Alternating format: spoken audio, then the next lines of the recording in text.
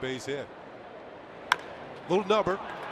Cassevah off the mound, straightens up, throws low, and the ball gets by Pujols. Alex Rodriguez grounding third. He is going to score. Teixeira moves to third, Swisher to second, and the Angels have come apart defensively here in the top of the first inning, and it's now 3-0 Yankees. Well, it's been a nightmare of an inning for Mike Scioscia to watch his club. A couple of errors. Cassevah does the tough part, making the pitches. An easy play over to first, just throws the ball low. Pujols cannot come up with it. The Yankees still in business here in the first inning.